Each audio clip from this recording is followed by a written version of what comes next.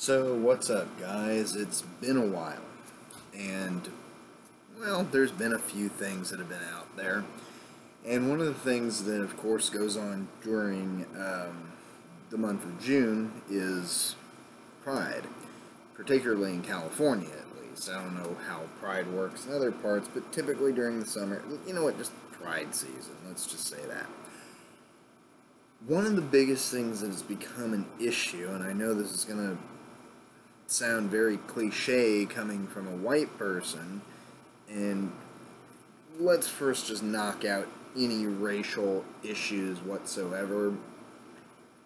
I'm not saying this, to be racist or anything like that. By now, anybody that watches these videos should know I'm far from that. Being a Marxist, that is something that I don't subscribe to. I'm at war with white supremacy. I absolutely despise everything that has to do with white nationalism. And I'm about as anti-Trump as any individual can get. That being said, I wanted to basically bring up this issue that has been very prevalent in the LGBTQ community. Now, recently, in I believe it was Philadelphia, they were raising an alternative flag of the LGBTQ community. And that flag happened to include the black and brown stripes to signify the black and brown, members of the community that have, let's face it, been historically disenfranchised. While, yes, always allowed to be part of the group, not really have always been represented. And this has definitely been a bit of a thing that has caused a little bit of controversy in the LGBTQ community. Now, I myself have, come out as pans. I've admitted for a while now that I am a member of the LGBTQ community. And that being, as well as being a progressive thinking Californian, it's one of those things where, I didn't really see a problem with this flag.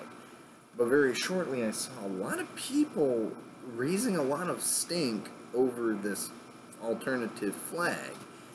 And I really don't see what's so wrong with the black and brown stripe. Primarily, one, because if anything, the black and brown stripe is representative of black and brown people who are part of the community. And a lot of people are trying to say, well, it's not supposed to be about race, it's supposed to be about, da-da-da-da-da. Does it really matter? We are all fighting the same fight. It's all the same struggle, really. So I don't understand why a lot of people are raising a lot of stink over it.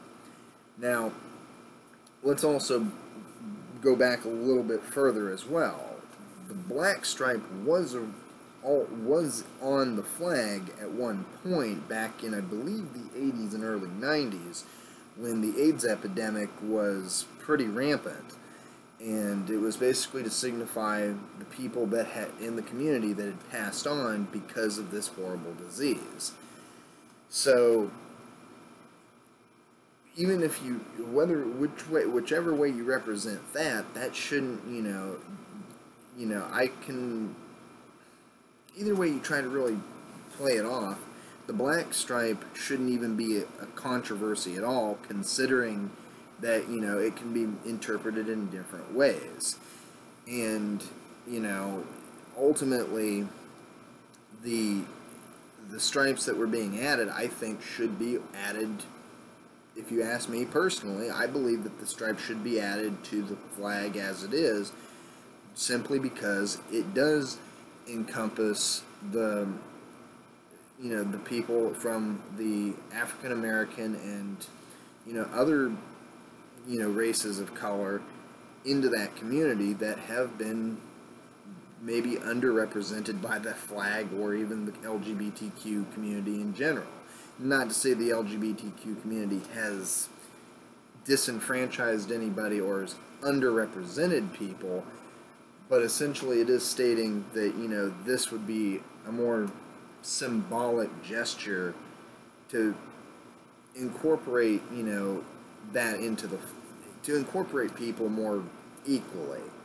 Because, you know, whether you like it or not, black people, brown people, you know, they're all part of, you know, there's people of color that are part of this community. And it really shouldn't be that big of a controversy. But then again, this whole situation has shown that even in the LGBT community, there is a little bit of racism that has come out of this.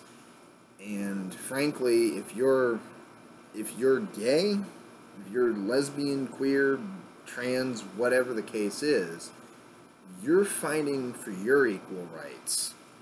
Your black brother and sister, your Latino brother and sister, your Arab brother and sister, who is part of this community, is fighting for the same rights.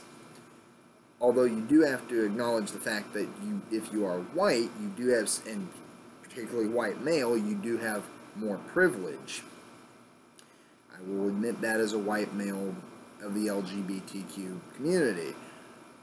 It's one of those things that, but it's one of those things where, you know, you do have to acknowledge that there is a certain level of privilege that certain people have, but we all are fighting the same fight. So let those people be represented fairly, and not just through the activism, not through just open arms, but in all aspects. And all they're asking for is 2 additional stripes on a goddamn piece of fabric. Because honestly, does it really matter? Does it really, is it really worth causing such a stink over that? Because I don't see the issue with it. And if you honestly have an issue with it, please feel free to comment below. Feel free to tweet at me. At this point, I'm checking my Twitter almost every day, so feel free to send whatever you want to me. So, that's just something I want people to marinate on. And I thought that this was a very interesting subject that I came across when I was looking into it about a week or so ago. And it's taken me a while to get to it, but I kind of felt that a person in my position, it needed to be said. So with that said, can we all be progressives? Because honestly, if you have a problem with it, if you're questioning all that, you need to question yourselves and question your own morality. Because, you know, people of color are part of this community too. So, hey, the ball's in your court. I'm NorCal Nick, leader of the Revolutionist Movement, and this has been NorCal Corner. Peace and love. Все пошло на старый лад, на неволю. Взяли все у нас назад, землю волю. Взяли все у нас назад, землю волю.